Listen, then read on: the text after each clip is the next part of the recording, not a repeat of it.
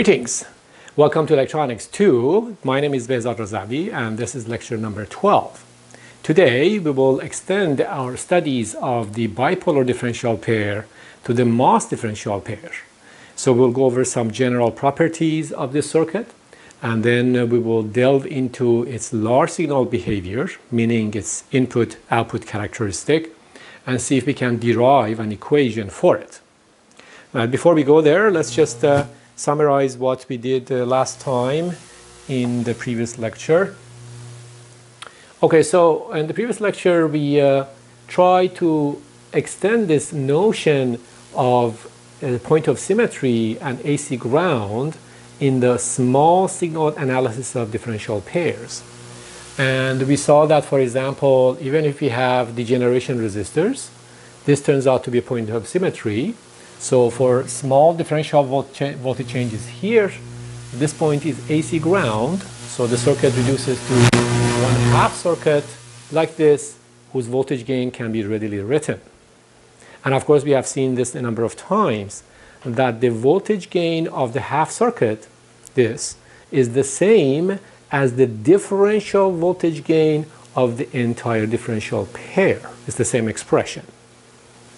Okay.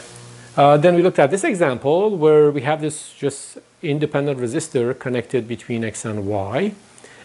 And again, we try to find a point of symmetry by breaking this into two halves and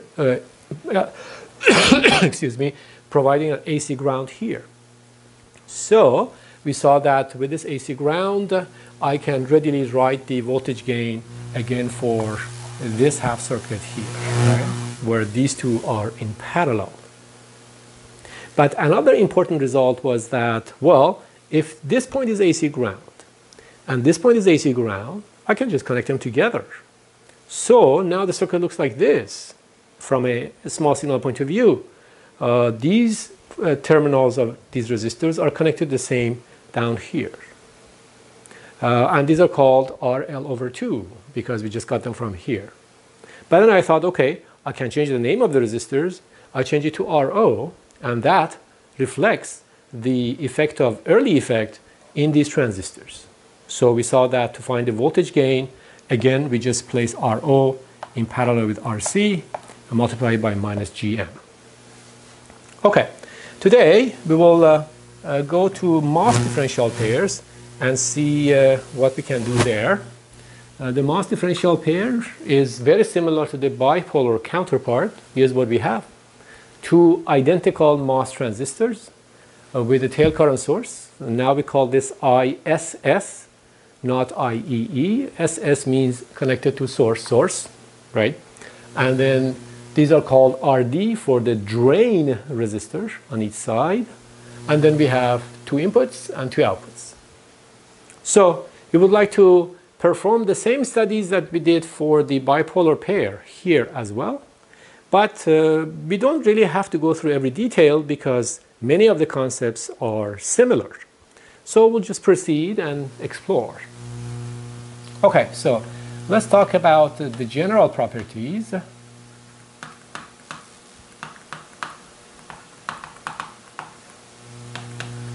In the first case, like the bipolar differential pair, we just connect the inputs together and connect to a battery. Okay, so here's what we have. The differential pair.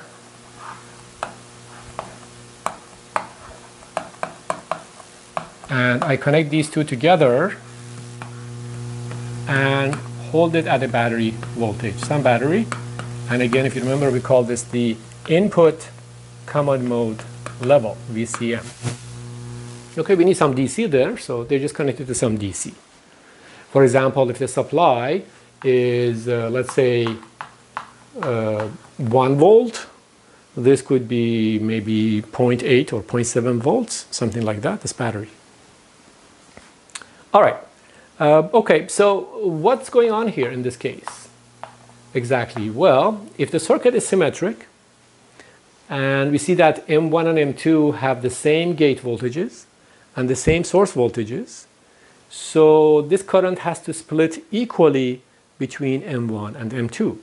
So again, like the bipolar differential pair, we have a current of ISS over 2 on this side and on this side, ISS over 2.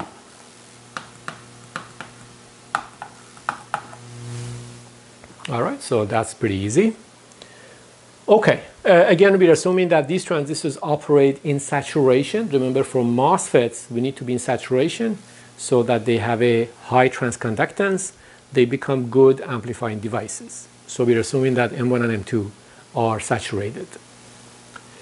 Okay, what else can we find here? Well, how much is Vx and how much is Vy? Well, the voltage drop from here to here is IS over 2 times RD. This is subtracted from VDD to give us Vx, and same with Vy. So Vx is equal to Vy is equal to VDD minus RD ISS over 2. Okay, that's easy enough. All right. Now, here's the next question that we need to answer. How much is the VGS here? VGS1. Now, we expect that, of course, these have the same VGS because their gates are shorted and so are the sources. So VGS1 is the same as VGS2. How much is VGS1 if I know this current? All right, well, let's look at M1. M1 is a MOS device. It is in saturation, and it has a drain current equal to ISS over 2. So I should be able to find the gate source voltage necessary for the transistor to carry that much current. And for that, I'm going to write my general equation. ID is equal to 1/2 mu n Cox W over L VGS minus VTH squared. Again, we are neglecting channel length modulation.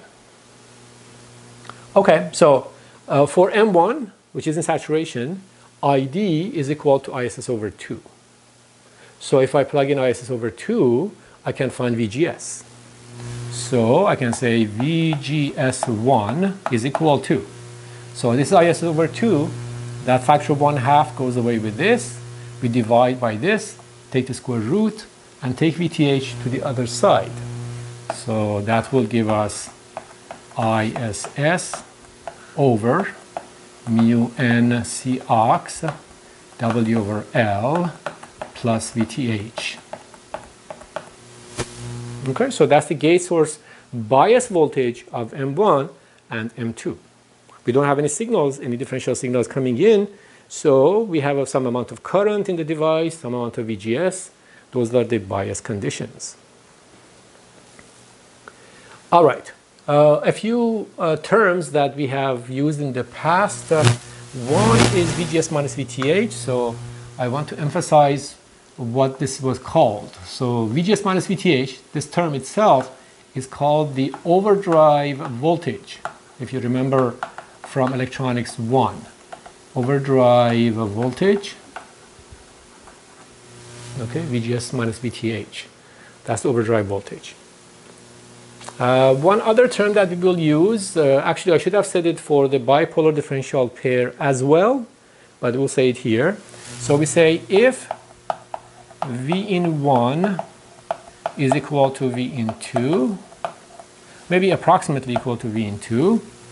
Well, okay, let me be precise. I'll just say they are equal for now.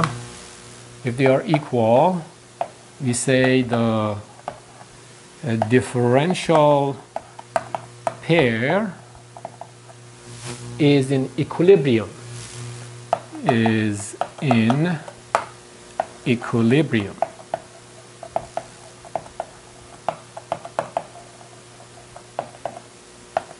Okay, this is true for the bipolar differential pair and for the MOS differential pair. It doesn't make any difference. But it's good to have a term for this because we repeatedly come back to this condition where the gates are connected, so V in 1 minus V in 2 is 0, right? And we have some conditions that we have found for this case, for the equilibrium case. So it's good to remember that. Okay, so we found different things. This VGS, the currents, these voltages, it's pretty good, right? We're pretty comfortable with what the circuit looks like right now before any differential signals come in.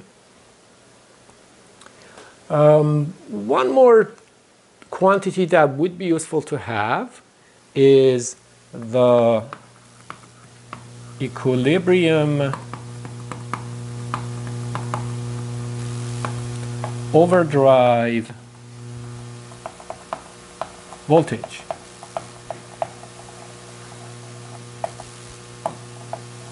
Which is just VGS minus VTH, right? Of this one or that one, right?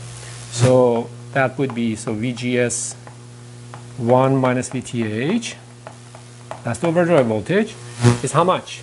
We'll just bring this to the other side, it's that, right? So it's just ISS over mu n Cox W over L. Okay, just a quantity to have available for later calculations. At this point, we don't exactly know why that's necessary and what's the big deal, but we will see later. All right, so we have found all these parameters for the circuit under equilibrium, meaning when these two are shorted and we just have a common mode voltage. Now we can make the same observations as we did for the bipolar structure. For example, if this voltage changes a little bit, what changes here? Okay, so we're going to ask this question. If V in CM, sorry, VCM in, I don't remember if I always say V in CM or VCM in. I think it's usually VCM in. So if VCM in changes by some amount, what quantities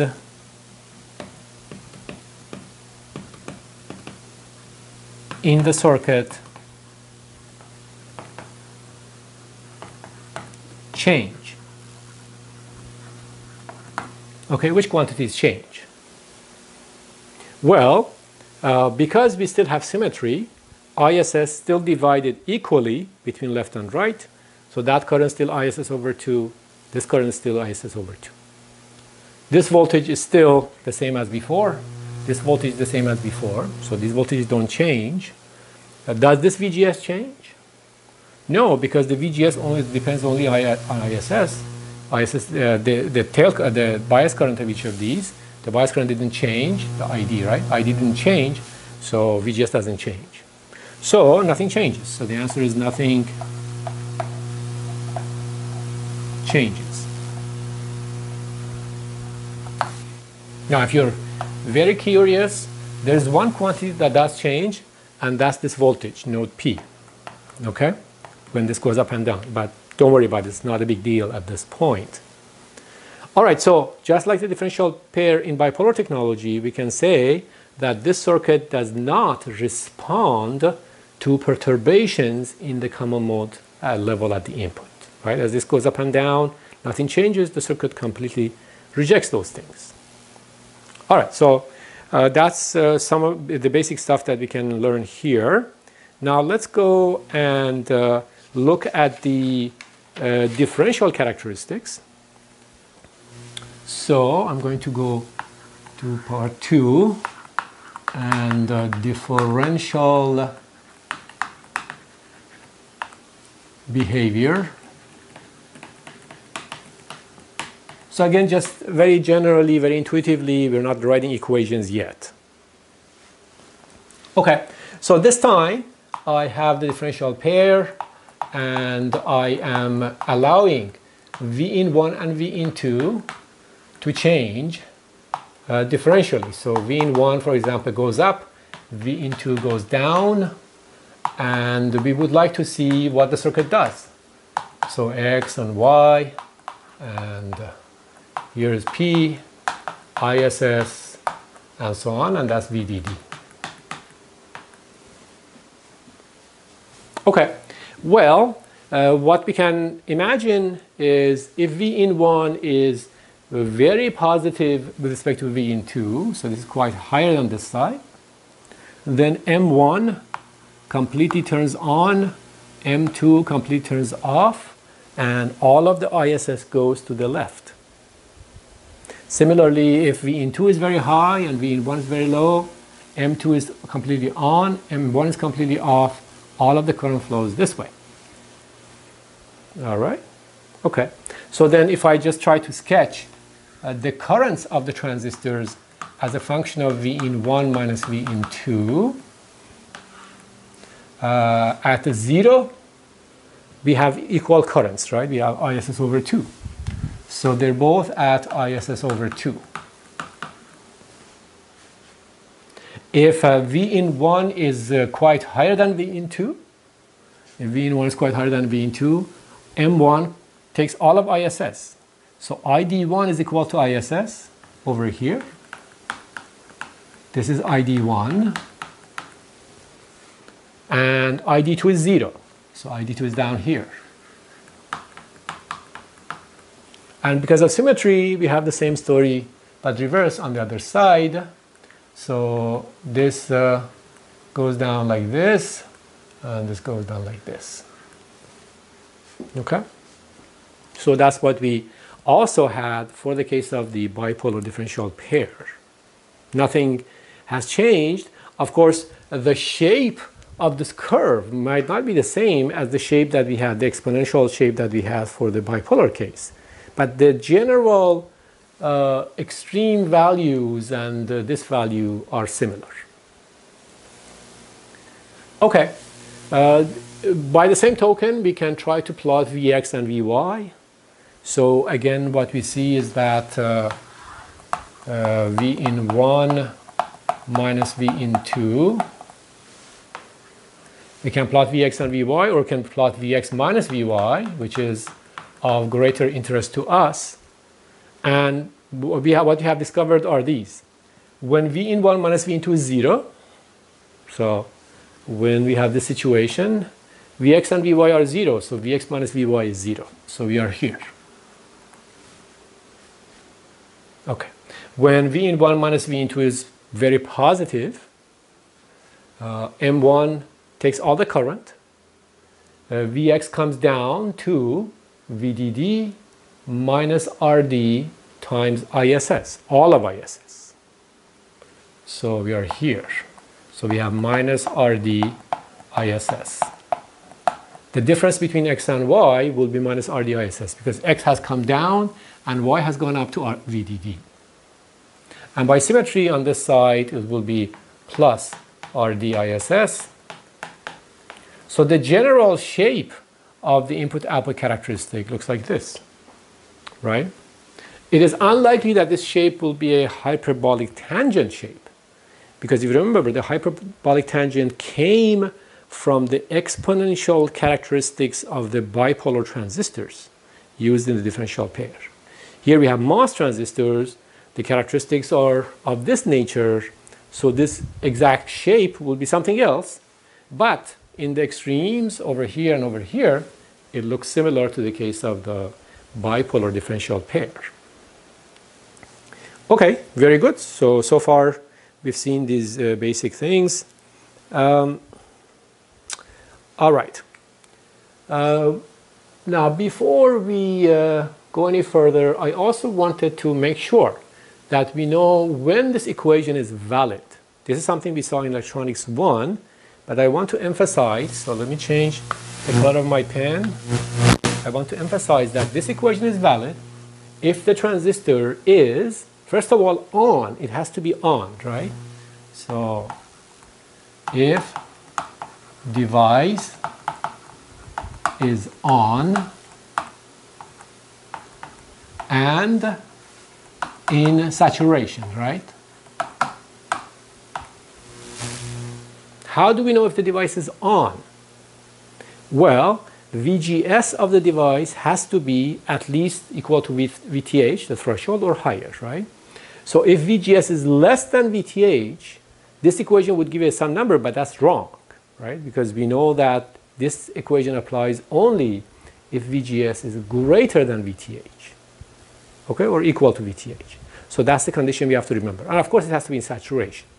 So anytime we want to use this equation, we must remember because later on we will see that if we don't remember that this equation applies to the device only when the device is on, we could get wrong results. So remember that. Okay, so I would like to go over an example before we go any farther. So again, our objective is to derive an equation for this. Just like that hyperbolic tangent that we had for bipolar differential pair, we want to see what this is, right? Because that would be very useful. But before we go there, I want to show you something else. So, what is the minimum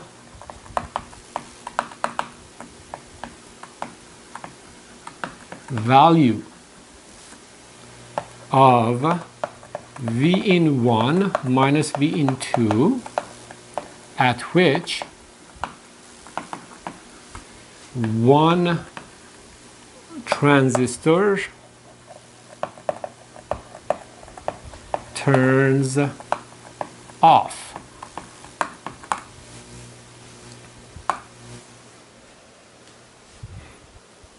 Okay, so here's the situation. I am gradually creating an imbalance here, right? It's going up, it's going down. So there's some difference between V in 1 and V in 2. So in other words, I'm traveling, for example, this way or this way. So I would like to know the minimum voltage, the minimum difference that makes one transistor off. So you can see here that, for example, as I go this way, this current goes up and this current comes down. And at some voltage, ID to go to zero, exactly to zero, as long as we use these simple equations. So how much voltage do I need for ID2 to go to exactly zero? What's the minimum voltage? Okay, so we're going to calculate that. Again, that's some number that would be useful in our future studies. All right, so how do I do that? Well, let's just draw M1 and M2 together. And so let's say V in 1 is going higher. So V in 1 is high. And I will draw this down here so that pictorially you have some idea as to why M1 is on and why M2 is off. So this voltage is lower, so we draw it lower. This is M1 and M2.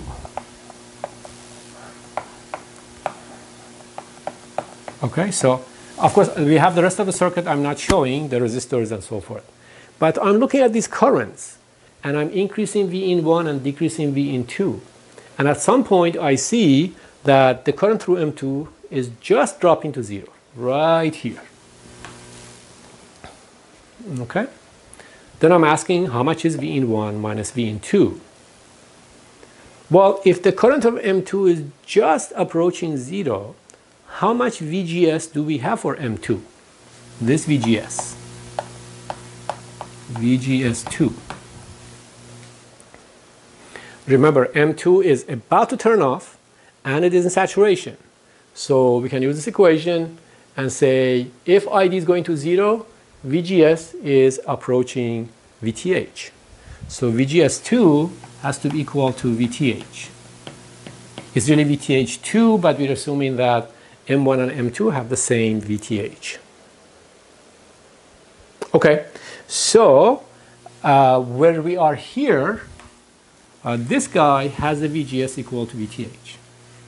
How about this guy? How much is the VGS here? Okay, well, VGS1. We need to find VGS1. M1 is on. It is in saturation. It has a certain current. How much is the current? All of ISS. So we should be able to find its VGS. Again, according to this equation or this equation, right? So the current is equal to ISS, not ISS over 2, ISS. And I'm looking for VGS. So I'm going to write VGS1 equals, so this ISS, I get 2 ISS over this, then take the square root, then bring VTH to the other side. So that would be 2 ISS over mu n C ox W over L plus VTH. Okay, so that's the gate source voltage of M1. All right, so M1 has all of the tail current, M2 has a current very close to 0, and these are the two VGSs that we have. Can I find V in 1 minus V in 2? Sure. I can say V in 1 minus VGS1 is this voltage, V in 2 minus VGS2 is this voltage, and those are equal. So just like the case of the bipolar differential pair, I can say V in 1 minus V in 2 is equal to VGS1 minus VGS2. And so this is really because this voltage here is equal to V in 1 minus VGS1, right? I have this voltage with respect to ground. I subtract this much, I get this voltage, right? And if I come this way, this voltage, the same voltage, will be V in 2 minus VGS2. Right? This voltage minus this voltage gives me this voltage. So these two have to be equal. So if I equate these two and I bring this one to this side, that one to this side, I get that. Okay, very good. So V in 1 minus V in 2, this is the minimum differential voltage necessary to turn off one side, is given by VGS1 minus VGS2. VGS1 is this, VGS2 is this. This VTH cancels. All we are left over with is 2 ISS over mu n C ox W over L. Okay, so this is the minimum voltage necessary to turn off one side of the differential pair. Again, these numbers right now don't seem much. They're a little abstract, but that's okay. As we go forward, we will see why they are interesting and useful. Okay, let's see. We are ready now to start the large signal analysis of the differential pair. So let's go to the next slide and see what we can do. Okay.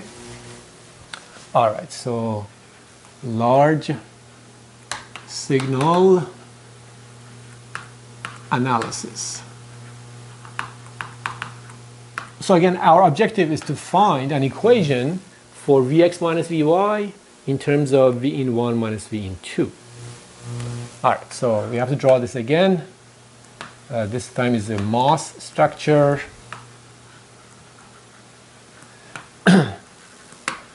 So we have ISS here, V in 1 here, V in 2 here, RD here, and RD here, and X and Y, and M1 and M2. All right. So our approach is somewhat similar to what we took for the bipolar differential pair. Remember what we did? We started from here and wrote a KVL in this loop. So it'll be similar. So what we'll say is that this voltage is equal to V in 1 minus VGS1, as we just saw a minute ago. And again, it's the same as V in 2 minus VGS2. So that tells me that V in 1 minus V in 2 is equal to VGS1 minus VGS2. This is true under any condition, right? Whether these are partially on, completely on, they are in equilibrium, whatever they are, this is just a KVL. It has to hold, right? This voltage minus this voltage has to be equal to this voltage minus this voltage, right? No question about it. Okay. All right. Now, let's suppose that both transistors are on. Maybe one has more current, the other one has less current, but again, we're assuming that they're both on. If one of them is completely off, then we cannot write any more equations, and it doesn't really matter anyway. So let's assume that the transistors are both on, and if they're both on, I have an expression for VGS1 and for VGS2 in terms of the currents that flow through the transistors, right? So this current is ID1 going this way. This current is ID2. Okay, so I'm going to write this as V in 1 minus V in 2. How much is VGS in terms of ID?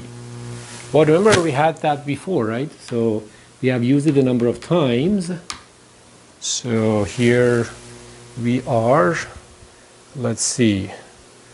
Okay, is it here? I think it's over here. Okay, so you see that if I have the current in terms of VGS, I can find VGS in terms of current, and it has this shape.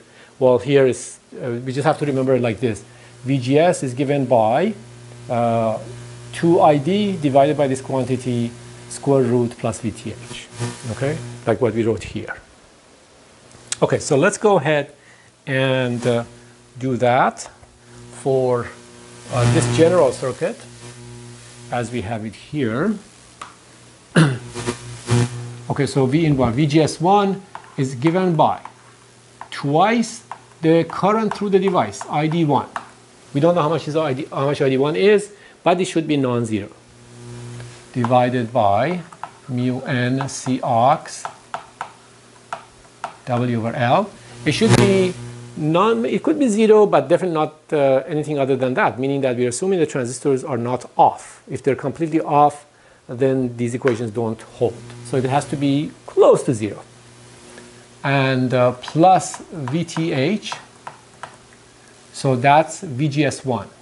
And then from VGS2, I have the same story, 2ID2 mu n C ox W over L plus VTH.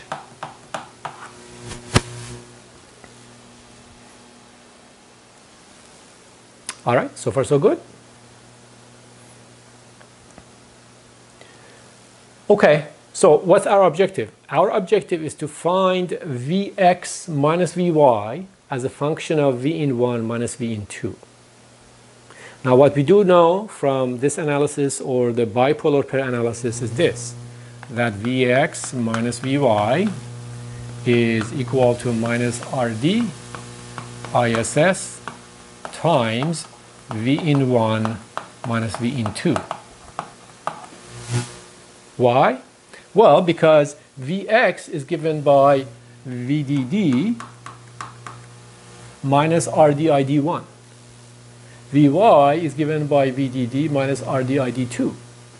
So if I subtract Vy from Vx, I end up with a simple expression, right? Okay.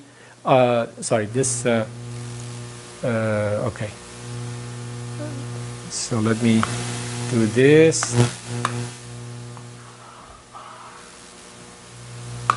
Okay, so let me write this again so that it's clear. It's easier if I write it out and not skip any steps. So Vx is equal to VDD minus RD ID1. And Vy is equal to VDD minus RD ID2.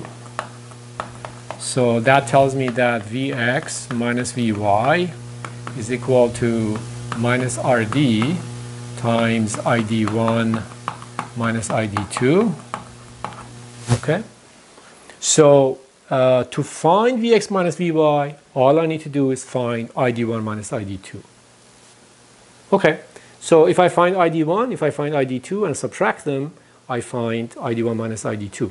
But finally, I would like to express ID1 minus ID2 in terms of V in 1 minus V in 2. And okay, here we have something, right? We have V in 1 minus V in 2, we have ID1 and ID2. I have two unknowns, one equation. So I need one more equation, and the other equation is ID1 plus ID2. These two currents have to be equal to ISS. So here's a system of two equations and two unknowns that we have to solve. Okay? All right. So this solution is not that complicated. Here's how it goes. First of all, of course, this VTH cancels with this VTH. All right. We are going to square both sides of that. So if you square, this is what we get. V in 1 minus V in 2 squared is equal to square of this minus 2 times this, that times that, and then square of this. So we have, I'm going to write the squares first. So 2 ID1 over mu n C ox W over L plus the square of this one plus 2 ID2 mu n C ox W over L, and then minus 2 times this times this. So 2 times square root of 4 ID1 ID2 and then mu n C ox W over L. All right, so we squared both sides. Okay, so you can see that here I can factor out 2 over mu n C ox W over L and write ID1 plus ID2 as ISS. That's great. We're still not there because we have the square root here, right? So what we'll have to do is square this again. But to avoid any further complication, we're going to take this whole thing and bring to this side. 1 minus V in 2. So 2 times ISS divided by this. 2 times ISS from here divided by mu n C ox W over L. That's great. Sorry, minus. And then is equal to minus square root of all of this. So, well, okay. We can write that as minus 4 times ID1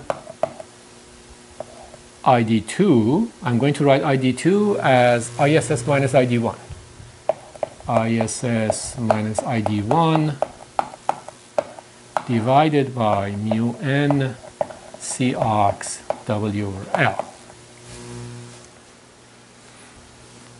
I hope you've been able to follow so far. I wrote ID1 plus ID2 as ISS. I brought this whole thing to the left-hand side. That's this. Then here I had this 4 which came out multiplied by 2. That gave me minus 4. And then ID1 and ID2, I replaced ID2 with ISS minus ID1. Now I have one equation, one unknown, right? I have ID1, which is unknown, and I would like to express that in terms of V in 1 minus V in 2. So how do I do that? Well, we have to square this again, and we end up with a quadratic equation. We have to solve that quadratic equation to find ID1 in terms of V in 1 minus V in 2. And you should do that. This is something that you should do once in your lifetime just to make sure how the math comes about. Okay, so we'll do that. We'll also, once we have ID1, we can find ID2.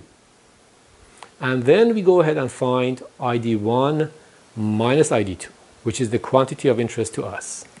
So I'm going to write that up here because it's a pretty long equation, ID1 minus ID2. Okay? The final result is this. 1/2 mu n C ox W over L V in 1 minus V in 2 square root of 4 ISS over mu n C ox W over L minus V in 1 minus V in 2 squared. Okay, that's what we get for the differential current as a function of the input differential voltage. Now, of course, we are interested finally in Vx minus Vy, but because I have ID1 minus ID2, I just multiply it by minus RD to find that. That's not a big deal. So whatever we discover for the shape of that plot, will also apply to this, except that it's multiplied by minus RD. Okay, very good. So that is the equation for the large signal behavior of the differential pair. All right. Well, this equation seems a lot more complicated than the hyperbolic tangent that we derived for the bipolar differential pair, right? But as we dig into it, we will see that actually it's not that complicated. Okay, we just have to understand it piece by piece. If you do, then eventually you sort of memorize the whole equation, and you know why everything is there, why you have all these different values, coefficients, fractions, terms, everything in there. Okay, so we need to understand this equation better. Rather than just try to plot it, we'll look at it piece by piece, slowly, and see what it does. Okay, so a few observations.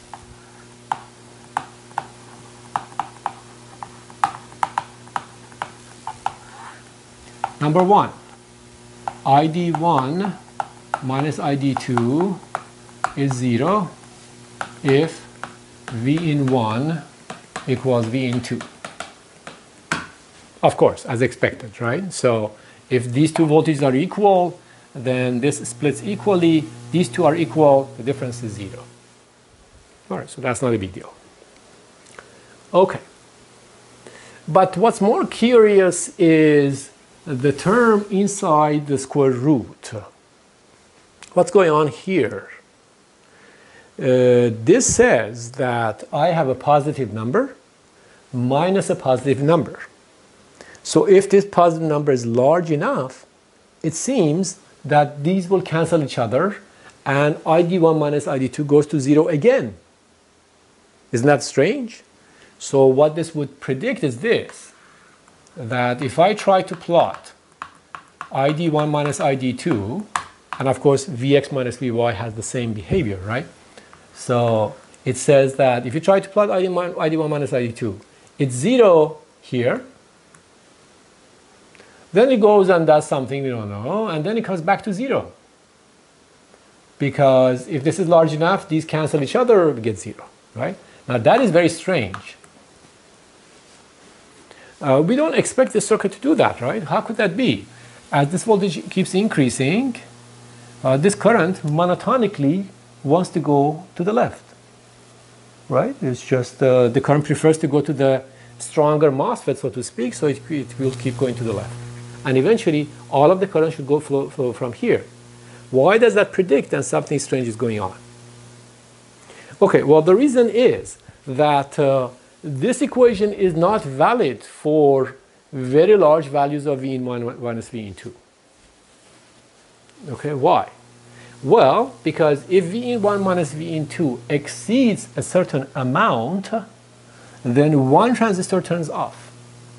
If one transistor turns off, we can no longer write this equation for it. Remember, the quadratic equation that we had, 1/2 mu n Cox W over L VGS minus VTH squared, is applicable only if the MOS device is on and in saturation. But when eventually one of these transistors turns off, that equation is no longer valid. So this equation is valid up to some point, but beyond that point, we can't use this equation. And where is that point? How much V in 1 minus V in 2 can we tolerate before that equation breaks down? Well, we found the minimum V in 1 minus V in 2 that steered all this current to one side on the previous slide, remember? So in that example, we spent some time and calculated the amount of, the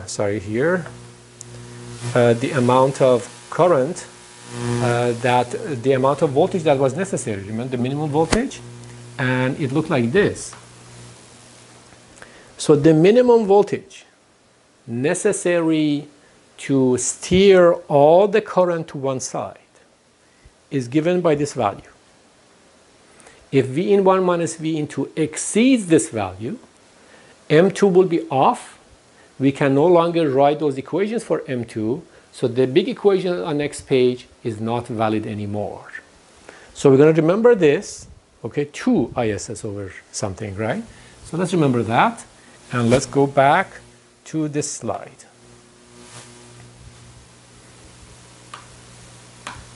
Okay, so I'm going to write